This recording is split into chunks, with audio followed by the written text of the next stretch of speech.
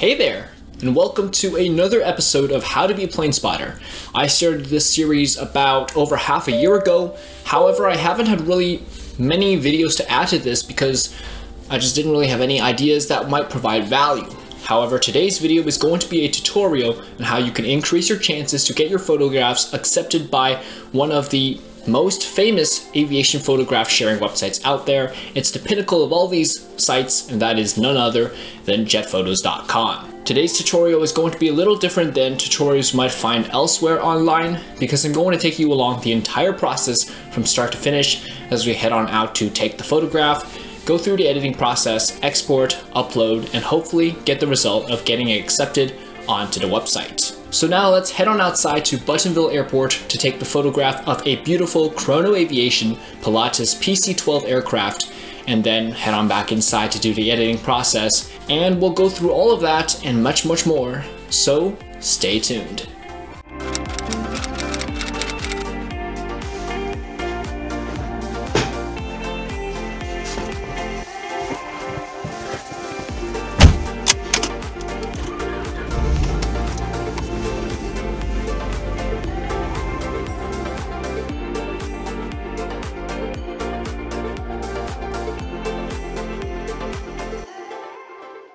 A lesser known airport that also has a considerable amount of aircraft is Buttonville Municipal Airport, located in the Buttonville region of Markham, Ontario, nestled between a major freeway and moderately populated areas of Markham. The airport offers quite a few optimal spotting locations, including views of the main runway threshold, allowing spotters the rare opportunity to get up close to some beautiful propeller aircraft making their landings or takeoffs.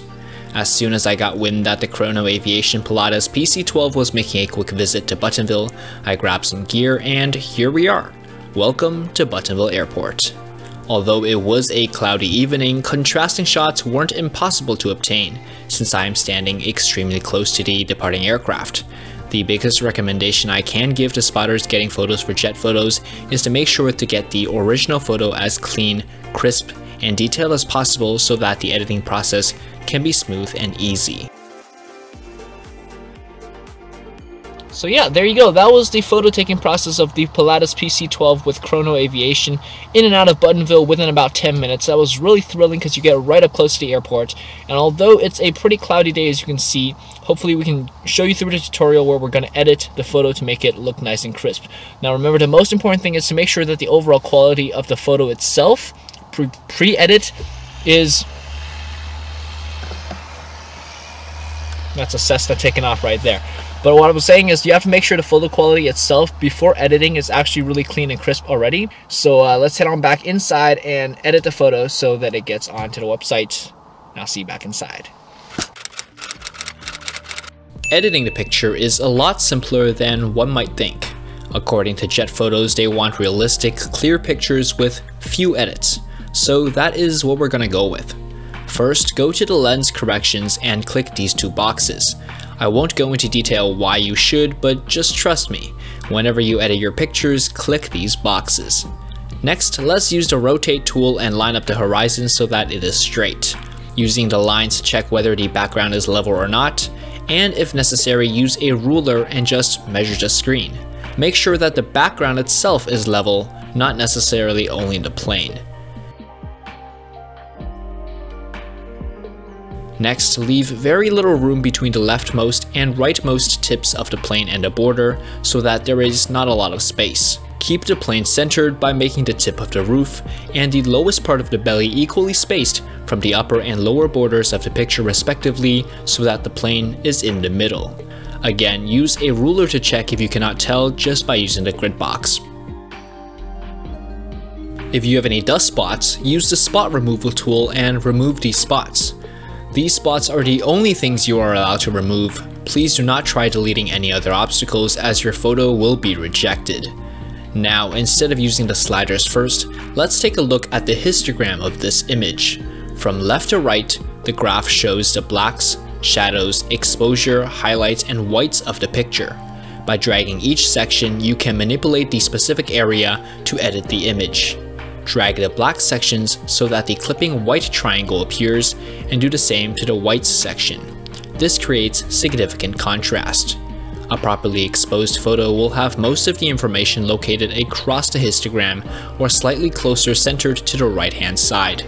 A properly contrast edited photo also has a distribution of information across the entire lower x-axis. Take notes of any extreme peaks on the histogram.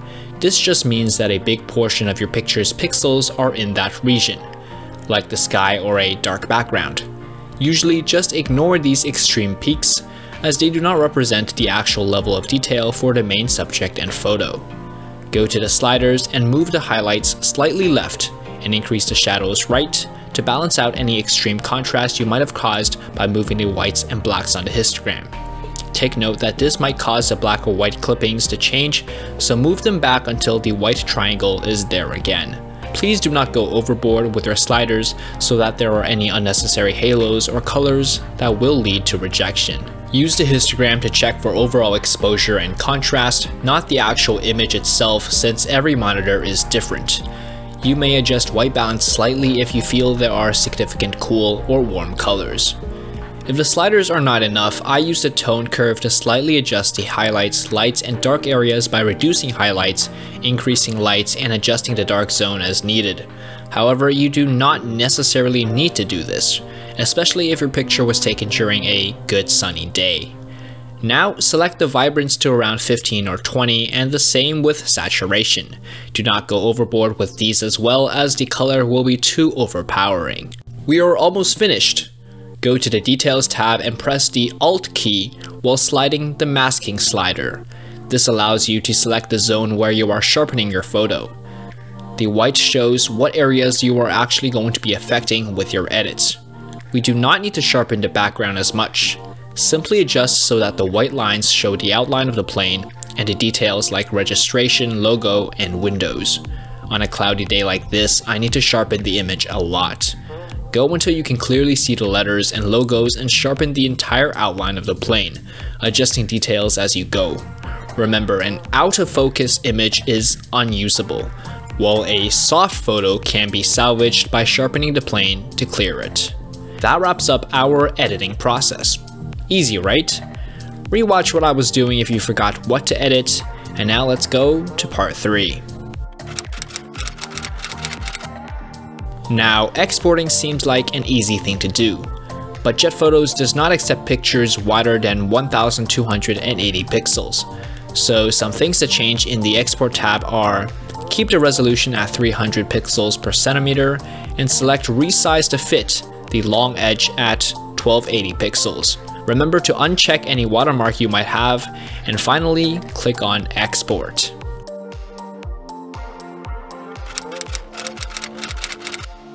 Uploading the photo is the simplest task of all.